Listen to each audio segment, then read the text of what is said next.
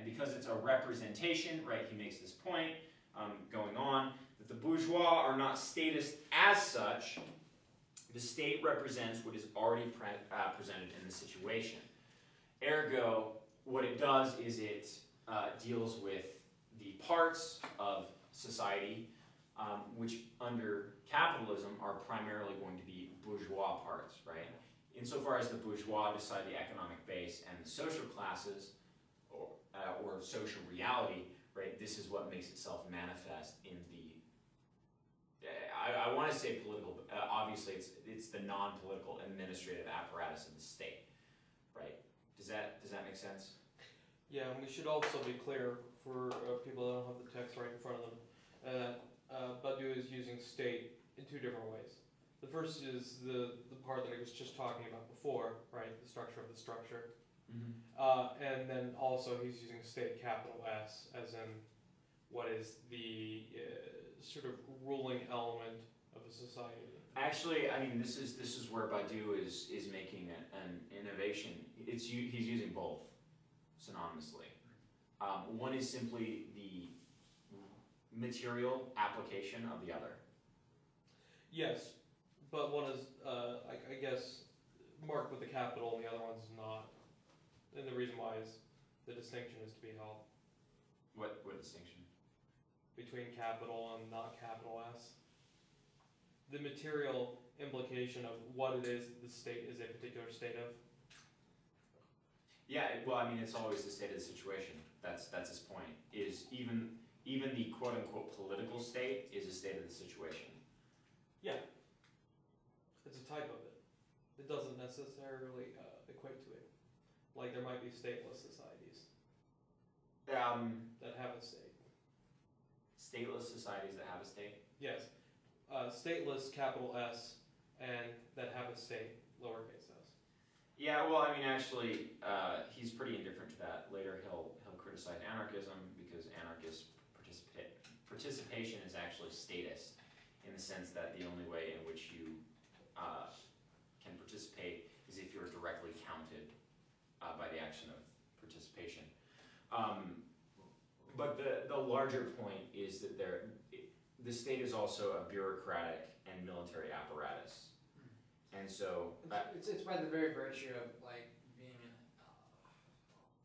you're an element, right, of the state. The proletariat is just as much an element of the state as the bourgeoisie is, right? No, it's not an element. The state doesn't deal in elements; it deals in parts. Okay, so a part of the bourgeois class is a part of the state as well as the proletariat. Just on various things. The distinction being inclusion and belonging, correct? Yes. Okay. And so this is why you can have a different state of the same parts. It's just the actual flip of the inclusion, right? The actual, the state belongs to the proletariat and the bourgeoisie are included in some parts. Not with the state, right? Because remember, the state... Okay, so it's the axiom of whatever that doesn't apply. The power set axiom. Okay. Okay, so what's going to happen is... well, unless you think that the proletariat aren't singular. If you think that the proletariat are just another class like all the other classes, then yes, that's possible. So this is where Negri felt it up? Well, yeah, I mean, Negri and also, a whole host of other people.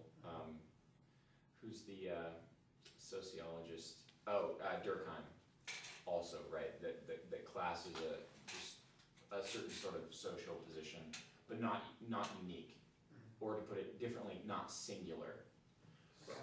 So the state deals in representation, not in presentation. That's exactly correct. Because again, the state is always the power set.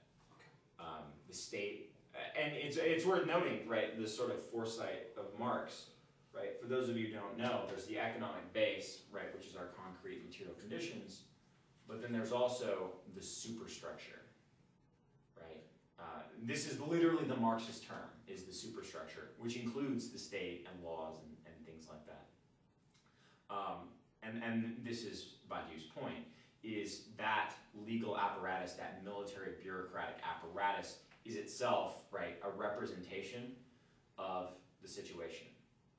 And it's a material one. So, for example, if it is the case that our situation includes a large chunk of proletariat as a part, and again, I'm I'm doing this as just sort of coarse thought experiment, but also a large chunk of labor aristocracy, right, then the state that we have is going, as a representation of our situation, is going to be fundamentally different than if what we have is a small group of weakened capitalists with a large group of proletariat, a large group of immigrants, et cetera, right? The state that represents itself then will be fundamentally different. And so, just to use an American example, just look at labor. Look at the state's involvement with labor.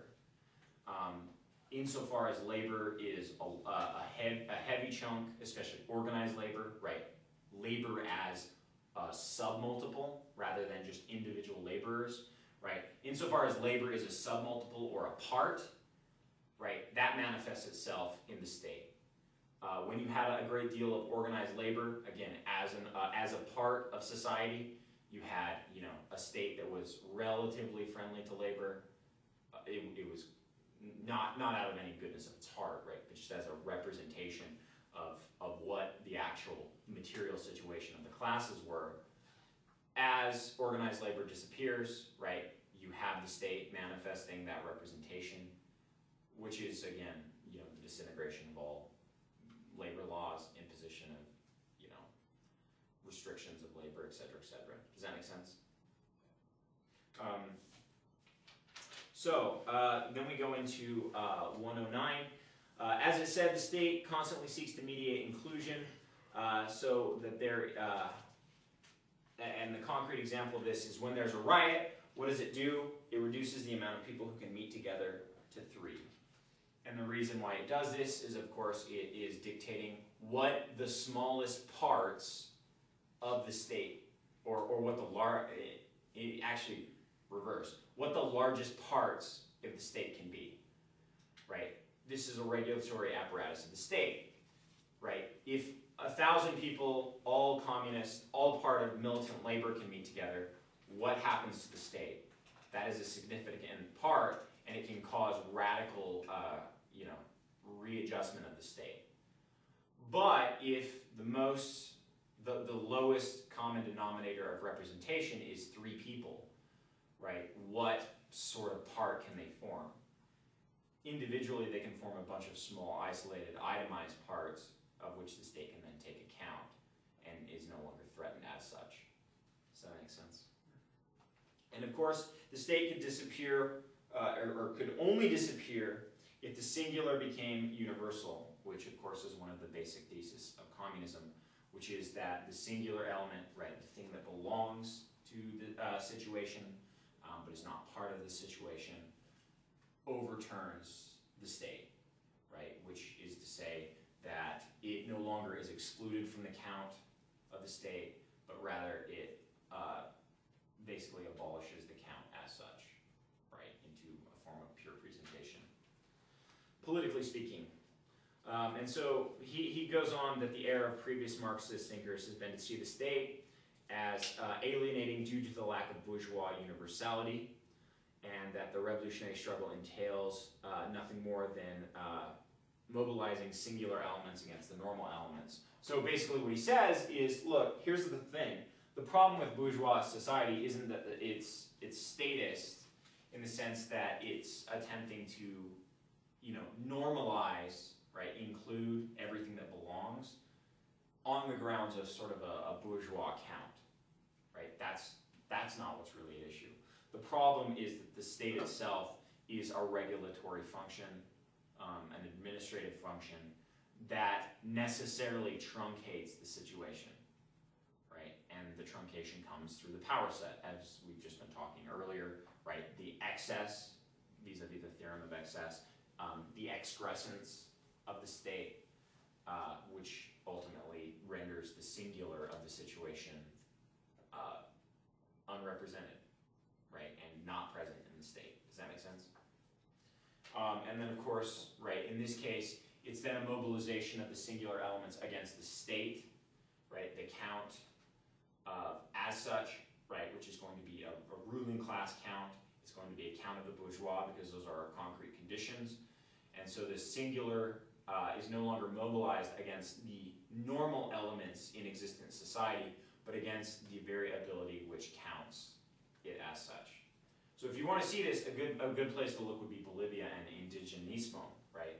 What is indigenismo? It is a singular element in Bolivian society that was not manifested in the state, right? Indigenous people were not counted, they were not considered as people, as a class, right? As a group, right? Because we're talking about representation here. They were not represented.